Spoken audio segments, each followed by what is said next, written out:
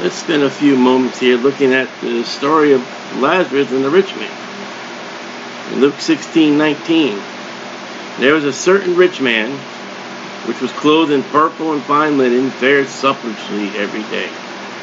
There was a certain beggar named Lazarus, which was laid at his gate, full of sores, desiring to be fed with the crumbs which fell from the rich man's table.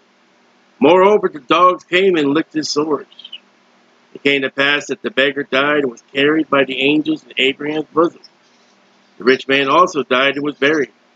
And in hell he lifted up his eyes, being in torment, seeing Abraham afar off and Lazarus in his bosom. And he cried, said, Father Abraham, have mercy on me.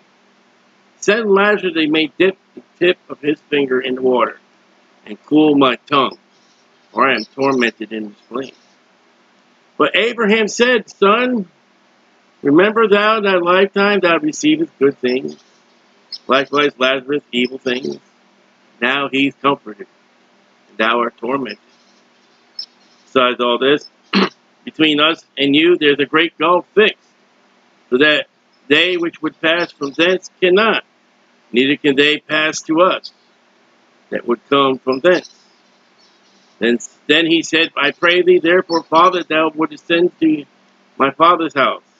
For I have 5 brethren, that they may testify unto them, lest they also come unto this place of torment. Abraham said, They have Moses and the prophets. Let them hear them. He said, Nay, Father Abraham, but if one went unto them from the dead, they would repent. He said unto them, If they hear not Moses and the prophets, neither will they be persuaded, though one rose from the dead. So there it is. And as you can see, it's red letter. I mean, this is the words of Jesus Christ himself. Now, we have a rich man. He's clothed in the finest great clothes. He's rich. He's got the luxuries. And we have a beggar named Lazarus. And he laid at the gate of the rich man, full of sores, waiting just for crumbs. Notice we know the name of the beggar, but we don't know the name of the man that is rich in hell. And in hell, you have no name. You're nameless. Your name's not in the Lamb's Book of Life. It ain't in hell. And both men died. The wages of sin is death. Everybody sins. Whether you're rich, you're poor, whoever you are, you sin. And you're going to die because you are a sinner. I dealt with one guy one time. He never sinned. And the process of the conversation is, well, you tell your family when they bury your dead body, I will stand over your grave and say, aha, you're a sinner. The wages of sin is death. The rich man had the luxuries, and the poor man, Lazarus, he just wanted crumbs. And the only friend that Lazarus had was the dogs, unclean animals. Unclean to the Levitical law. And they licked his sores. He had sores. He had no medical care. I've met homeless people. I've dealt with homeless people with sores. Begging about. It came to pass the beggar died and was carried by the angels to Abraham's bosom. He didn't go to heaven. Jesus Christ had not suffered and died according to the Scripture, was not buried, and rose again the 3rd day according to Scripture. Before the death and burial and resurrection of Jesus Christ, those that pleased God and obeyed God at his word went to a place called Abraham's bosom. And the angels carried him into his bosom. Angels don't carry Christians to glory. I've heard some Christians, oh, I've seen angels enter the room. The Bible says to be absent from the body and present with the Lord. Angels won't have time to come and get you at your departing. That's how quick it will be. Amazing how people don't study their Bible, and they'll be found ashamed. And the rich man also died and was buried. And in hell, the beggar went off to Abraham's bosom. The rich man in hell, riches, status, fame, popularity, does not get you out of hell. Not one bit. Being in torments. The Holy Spirit, through the Lord Jesus Christ, writes to us through the medical doctor that there is a hell. Read it, Luke 6:23. There is a hell. There it is.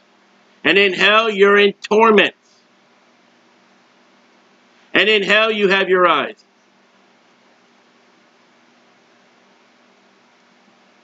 And in hell, you can see. Now, today, you're in hell. You cannot see Abraham far off. Abraham's not there. After the death, burial, and resurrection of Jesus Christ, paradise is gone to glory.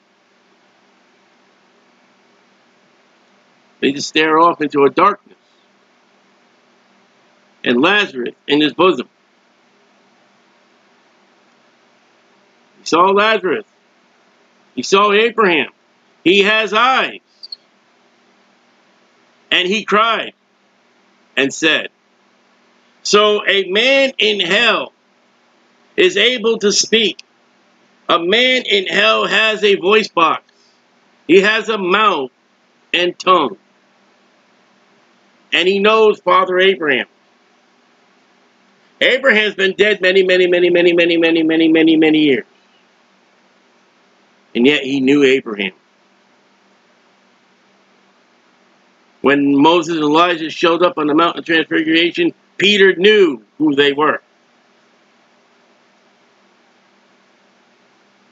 He says, have mercy on me. A man that is in torment in hell wants mercy.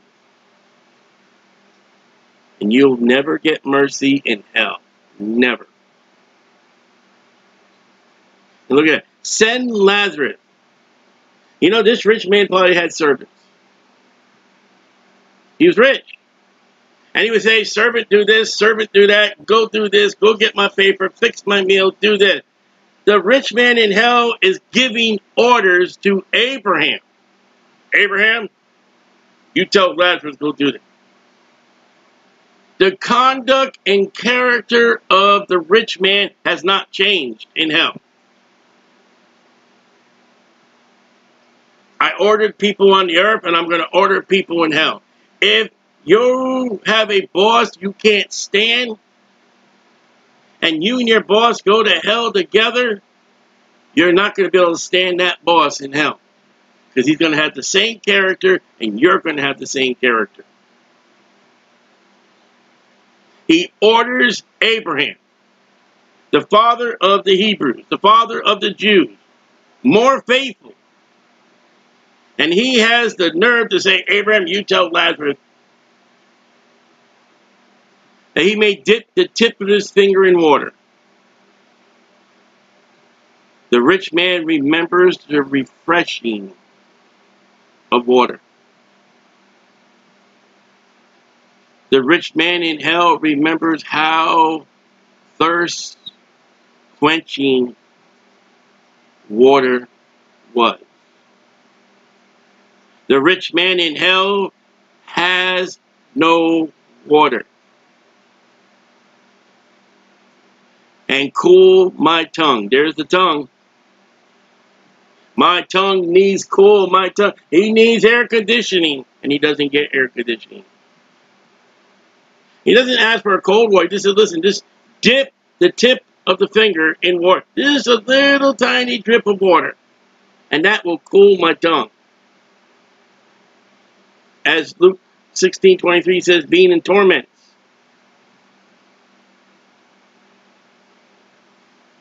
He doesn't cry in hell. It says he cried. Ain't the crying of tears. He screamed out. Because if he had tears, he'd take one of them little tears and put it. But he don't have no more tears. He has no more sweat. Because if he takes a little bit of sweat and there's no moisture at all.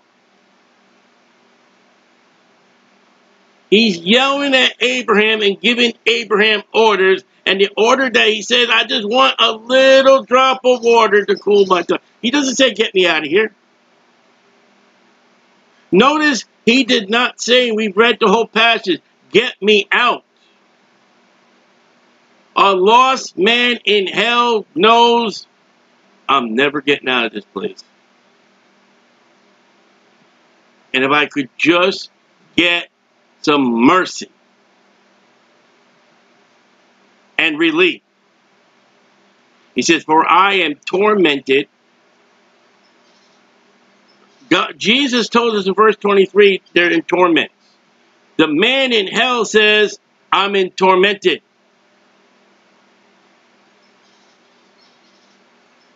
The rich man finally agreed with Jesus. If there's one thing that rich man and Jesus could get together about, there's torment in hell. He says, I am tormented in this flame. That's remarkable. And we come over here to the Webster's 1828 dictionary.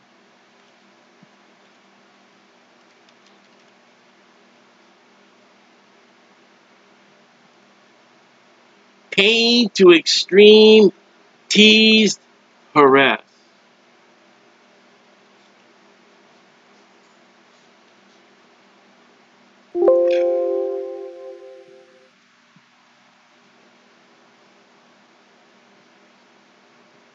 But Abraham said, son, the rich man was Jewish. This would be a great, great, great, great, great, great, great, great, great, great grandson of Abraham. The man is a child of God and he's burning in hell today.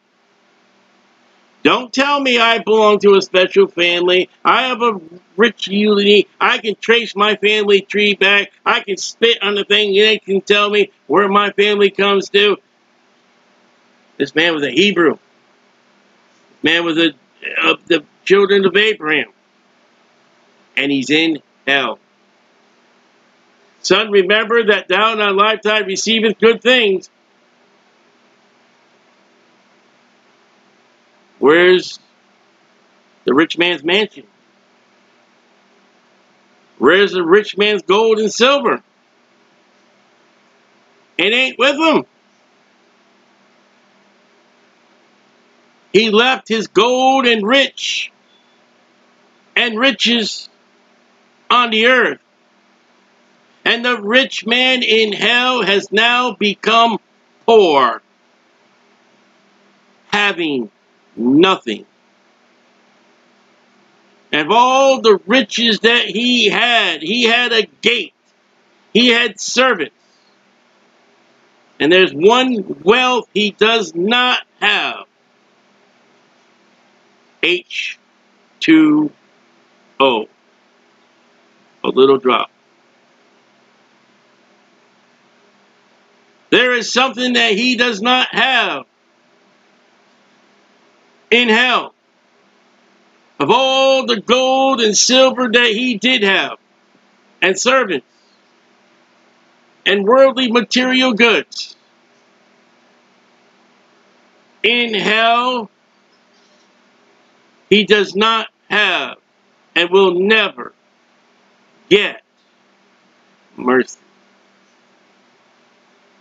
You see, hell was made for the devil and his angels. Satan does not know what mercy is. Satan does not offer mercy. Satan does not give mercy. In the abode of the house of hell of Satan, you get no mercy. you get tormented. And likewise, Lazarus, evil things.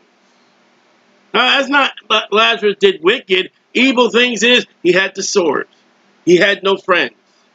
He didn't have a good balanced meal as such as the rich man had. And Lazarus had no home, no Medicare, no medical, no food. And Lazarus now is comforted by God with the riches of God and the riches of Jesus Christ. The poor man has become rich in God and in mercy. And the rich man on the earth has become poor. But how now? Now he is comforted. Lazarus is comforted today. And thou art tormented. He's backing up what the rich man said in verse 24. The rich man said, I'm tormented. And Abraham said, well, you're tormented. Nothing I can do for you. Abraham can't help this man in hell. Somebody you knew on the planet Earth, Lazarus, can't help you out of hell. You're in torments. You're being tormented without mercy. And then Abraham tells us, besides all this, between us and you, between us and Abraham's bosom, my bosom, and you, hell, there's a great gulf fixed. You know, Jesus walked on the water with the disciples. And Jesus is going to walk a great gulf. He did walk a great gulf. When he died, he went into hell and deposited our sins in hell, grabbed the keys of death in hell. He preached to the souls in hell. And then he crossed that gulf like he crossed the sea.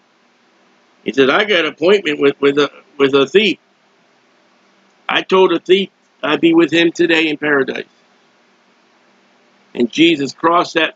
He said, the great gulf fixed, so that they which would pass from thence to you cannot.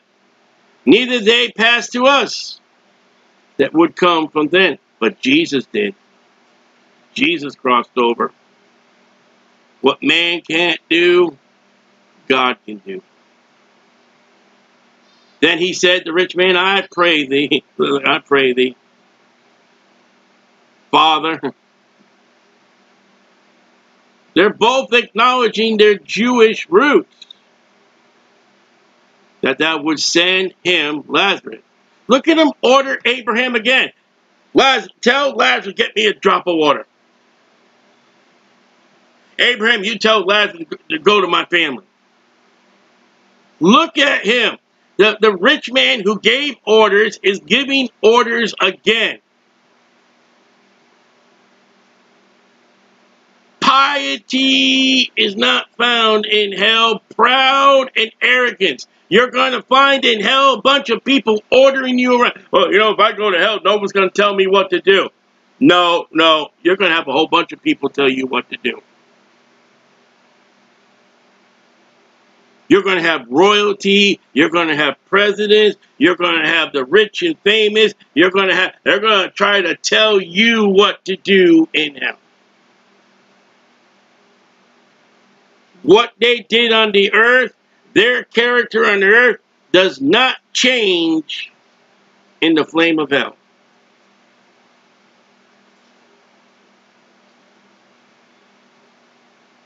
If they were a jerk on the earth, they're going to be a jerk in hell.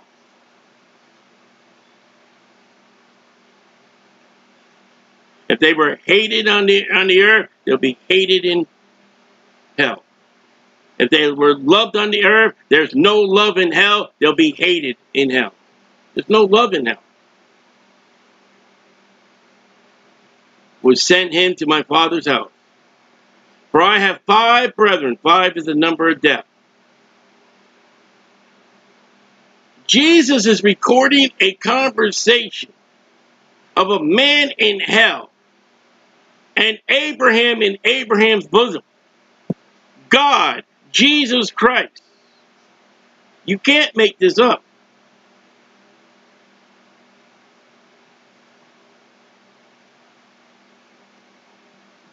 For I have 5 brethren, that he, Lazarus, may testify unto them, lest they also come unto this place of torment. Torment, torment, torment, torment. You know what that man in hell said? Go tell my family about hell. He did not say, go tell my family, come to church, go to temple. It's not what he said. He said, go to my family and preach hell. Jesus Christ had not said yet, go in all the world and preach the gospel. That's later. That's after the death, burial, and resurrection of Jesus.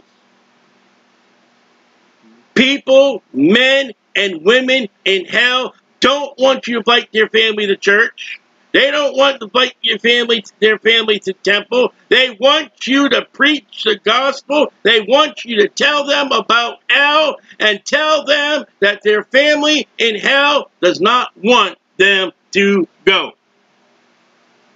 Because the common misconception that Satan has to the people of the world, oh, we're going to have friends in hell, we're going to party in hell, and things are going to be lovely and great in hell. That's a lie. Your mother in hell, your father in hell, your brother in hell, your sister in hell, your brother in hell, your son in hell, your daughter in hell, your grandma in hell, your grandpa in hell, your friend in hell says, don't come to hell. And today, a man in hell would say, believe on the Lord Jesus Christ and be saved. Tell my family, don't come here. Tell them about hell. And when you get a Christian comes up, I not to be preaching about hell, hell. You're upsetting a man in hell. You're upsetting a person in hell. They want you to tell their family, don't come. Look what he says in verse 28. Lest they also come into this place of torment. Now, maybe on earth, the man said, we're going to have a party in hell. We're going to drink in hell. We're going to have a good time in hell. And now that he's in hell, he says, don't come. One of our things as the Haber family ministry we have in our church we've always had, don't go to hell. I got sick and tired of hearing people say, go to hell, go to hell, go to hell. Our statement of our ministry is, don't go to hell. That's what the rich man said. Don't. Tell them not to come. And Abraham said to him, they have Moses and the prophets. They don't have Matthew, Mark, Luke, and John, and the Pauline epistles, and Hebrews, and James, and John, and Revelation. They're not written yet.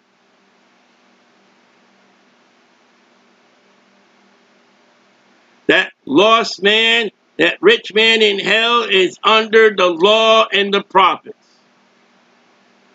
There it is.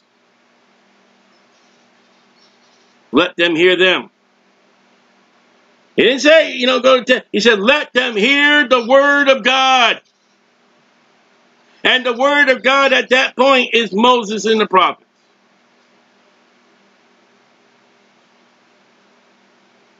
Well, shall we not have a fellowship dinner? Shall we not have fun and games and all that? That's not what Abraham said.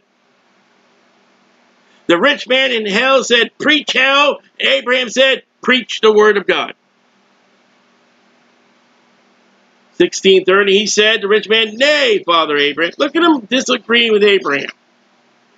Abraham is where God wants him. Abraham's bosom. Paradise.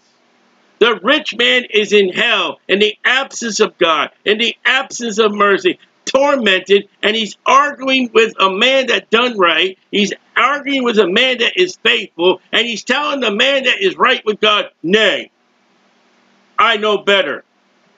That's the classification of a rich person. He has still not changed, and he will never change. And if you know someone who is hard and stubborn and will not listen to reasoning, and they die and go to hell, they're not going to change. If you know somebody who's demanding, they die and go to hell, they're not going to change.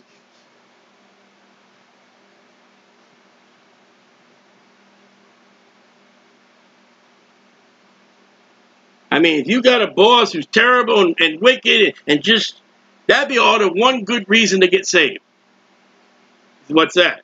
That you two don't end up in hell and you have to live with him for all eternity, as wicked and vile as the boss he is, and he'll be like that in hell.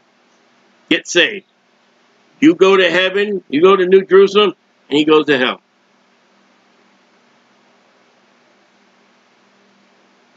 So, nay, Father Abraham, but if one went unto him from the dead,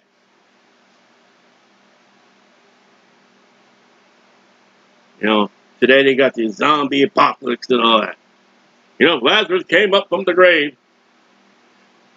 Jesus Christ is going to come up from the grave.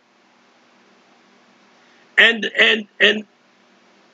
some of the bodies of the Old Testament saints are going to come up out of the grave for 40 days. Okay? Many Sadducees, Pharisees, high priests, Romans did not get saved.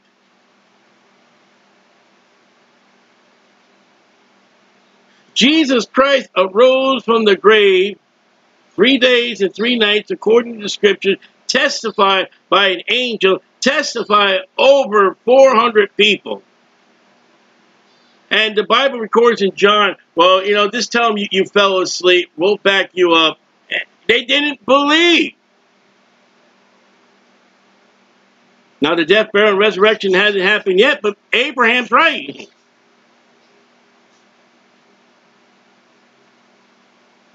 And there'll be some people, oh, show me a resurrection, show me God, show me Jesus. The nation of Israel saw God and heard God, Exodus 19, and the entire wilderness journey was a flop after they saw and heard God.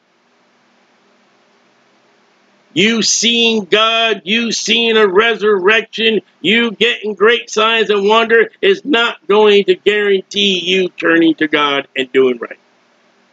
Abraham's correct like that. They will repent, he says, verse 30. They will repent. See that there? Do you know repent is absent from many churches today? That you don't need to repent. Just say this prayer. Just do a good deeds. Just be happy in the Lord and just be a wonderful good doer and all that. And, you know, the man in hell said, repent. The man in hell knew how not to go to hell. Repent. The man in hell knows what to preach. Tell him about hell. Too bad many of your Baptists and liberals don't know what to preach. Acts 16:31, he said unto him, if they hear not Moses and the prophets, the Old Testament, the only thing they have right now, the word of God, neither will they be persuaded, though one rose from the dead. You can have your movies. You can have your fellowships. You can have your gift cards. You can have your fun. You can have whatever your programs, whatever your extra curriculum is. You can do whatever extra worldly things and all that. If it's not the Word of God,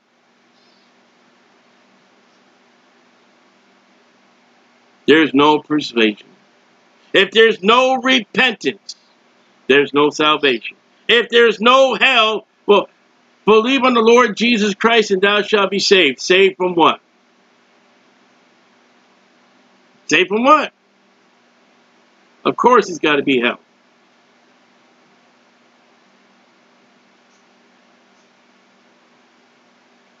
That's a rich man who's in hell today, who will be cast into the lake of fire. It's a conversation recorded that's actually happened or did happen, and it's recorded by the Lord Jesus Christ. And people say it's an allegory, people say it's a parable, people say it's not true. You're saying that Jesus Christ lied? You in trouble. I take this 100% true. I preach hell, I preach repentance, I preach heaven, I preach the Word of God.